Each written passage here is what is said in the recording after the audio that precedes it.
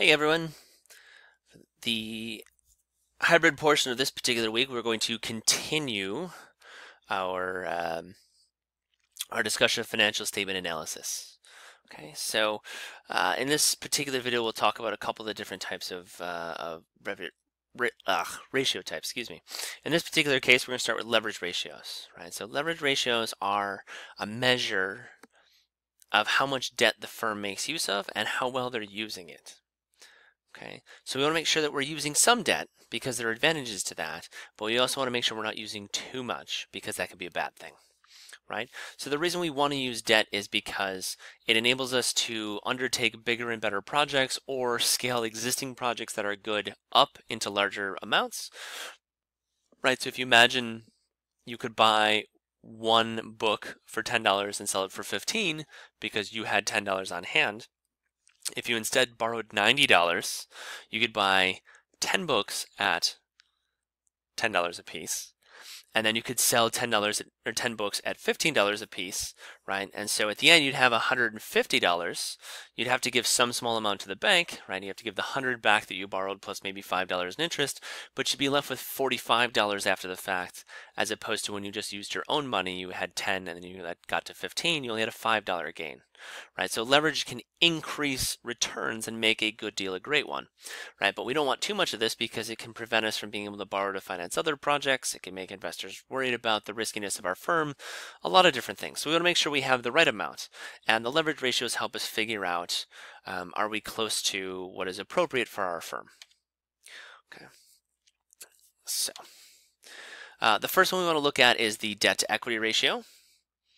Right, and so this is a common ratio. We just compare the amount of debt, the total debt relative to the total equity, and we can either use book value or market value. Right, it doesn't matter which, we just have to be consistent. If we use book value of equity, we should use book value of debt and vice versa. The one thing being that sometimes finding a market value of debt can be difficult because this stuff doesn't trade a whole lot like the equity does. Right. We can also look at debt to total capital. Right, so this is debt compared to equity plus debt, which is going to be assets. So total debt compared to total assets, which says what percentage of the firm is financed by debt. Right, you can also use book or market values here.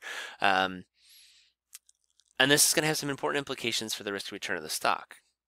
Right, a firm that is mostly debt, right, it has a high percentage financed by debt, means that not very much can go wrong to lower the value of the firm before the equity piece disappears. Right, so imagine if you finance a company entirely by debt. Even the smallest bad thing that happens is going to take you from positive valuation to negative valuation, and when you're in negative valuation, that's when you file for bankruptcy. So we don't want that to happen. Right, imagine you borrow $100 and start a $100 firm with this. If you make a mistake in the first week and the value of the firm declines to $95, suddenly you're $5 underwater and you have $95 of assets, but you owe $100. It's in your best interest to walk away at that point, and so you do. Right, or you file for bankruptcy to get out of having to pay back, etc., etc. It's a really bad outcome for everyone.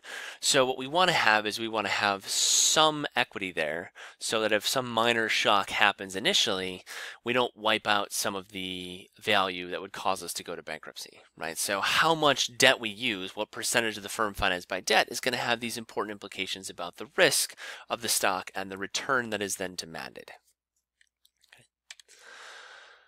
We also have this concept of net debt that we look at when we talk about leverage, because debt outstanding is important.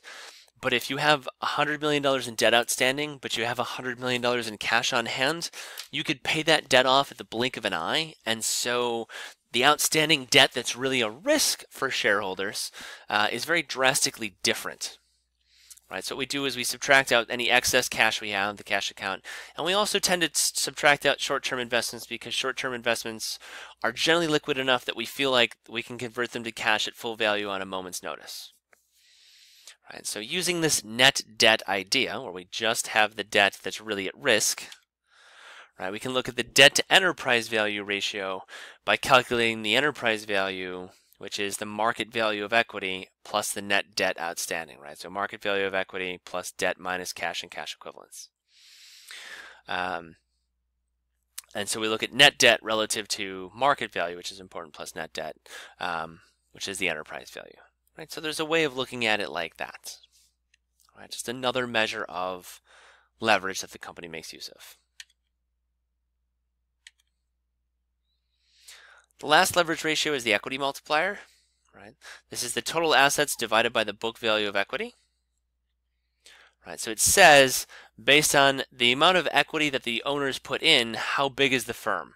The firm is X number of times larger than the amount investors originally invested in it. Right? So it helps us assess both how much, or it assesses how much leverage there is.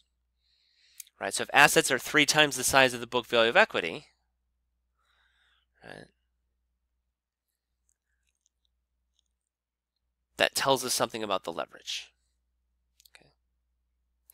And we saw earlier in the example I talked about that leverage can amplify returns, right, from using leverage, which can be good or bad.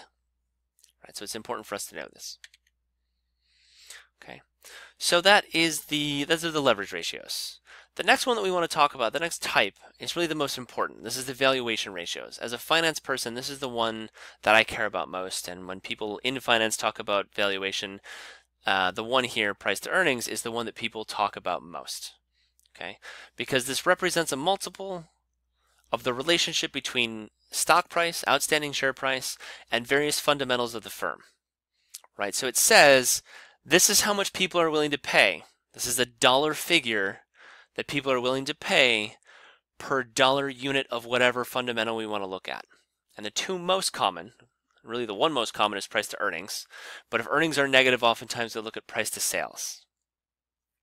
Okay, but we'll focus mostly on price to earnings. Right? And this is measured as either market capitalization of the firm, so the total value of all the equity as a function of total earnings. Right? Or we can look at the individual share price. So instead of the entire equity piece, a single equity price divided by the earnings on a per share basis. Right? Either one of these calculations will give us the exact same answer, and they'll both tell us how much are people willing to pay for a current dollar of earnings. All right, so that's the price to earnings ratio. Right? This is important because we use it to assess whether or not a stock is over or undervalued. Okay, if the PE ratio is really high, right, the PE ratio is 1,000. That means people are paying $1,000 of their money right now for a single dollar of future earnings. Okay, there's a lot of reasons why people might do this, but the big one is they think the company is going to grow. Right, so even though there might only be $1 of current earnings, they think there's going to be a lot more earnings in the future. Right, but a PE ratio of 1,000 is pretty high. It's going to be tough to meet the kind of earnings expectations in terms of growth to justify a price that high, right? At least generally. So what does the PE ratio do? It compares the price people are paying relative to the earnings generated each period. So it's how much people are paying right now for each dollar of current earnings. Okay. This is how we calculate it, either market cap over net income, which is the total earnings. Yeah, there we go. Or we look at the share price divided by earnings per share. Earnings per share is total earnings divided by the number of shares outstanding, which is the same thing as net income divided by shares outstanding, right? Earnings per share, market cap. Okay. So we need to do these things. This is the slide you want to look at. Now, the P ratios come in many shapes and sizes and numbers, right? And there's no one right number.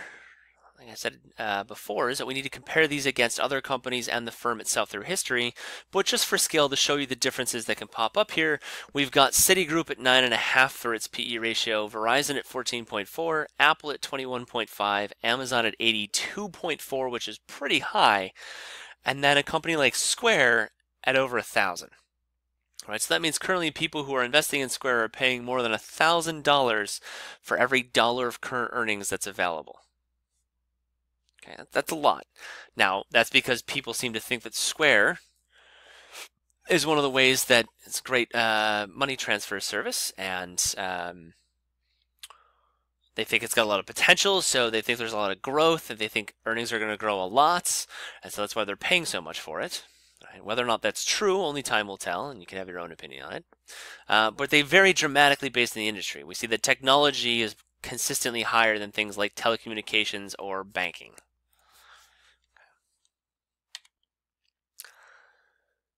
I said oftentimes PE can be used as a measure of growth.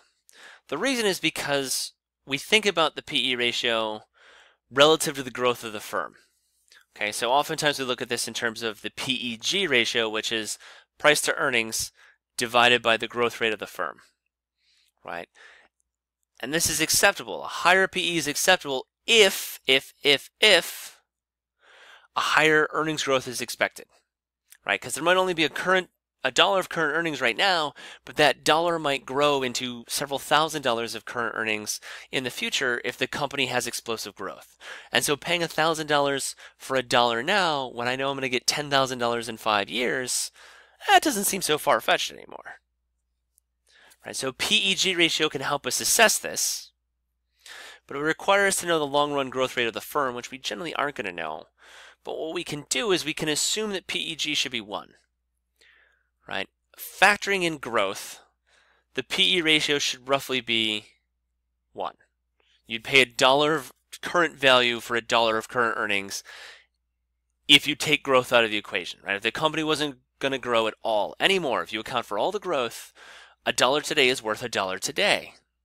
So PEG ratio should be 1, right? Based on the fact that PEG is 1, or it should be 1, we can say PE ratio represents the growth rate that the market expects for the company, right? Because you've got PE ratio divided by growth rate. So if these two numbers are the same thing, if this is 13, then the growth rate's 13%, then PEG would be 1, right? So we can swap this in and solve for it, right? So if I know PE ratio divided by X must be 1, then whatever the PE ratio is, the growth rate must be the same, right? So we can look at the PE ratio as an approximation for what the market expects the growth rate of the firm to be. If the PE ratio is 12, we expect growth rate to be 12%. If the PE ratio is 35, we expect the growth rate to be 35%. So jumping back a slide real quick here, this suggests that the market might expect 9.5% growth for Citi, 14% for Verizon, 21% for Apple, 82% for Amazon, and 1,000% growth for Square. Right. Now, this is only one interpretation of the PE ratio, so there are other factors that are going to go into this, so it's not a clear-cut interpretation, but it is one way to go ahead and look at it. Now, those are the ratios when you have to do them. There's an example here in the notes looking at Walmart versus Target. We're not going to go through that. You can look through this on your own. The numbers come from the balance sheet, income statement, and statement of cash flows included in the notes. Right.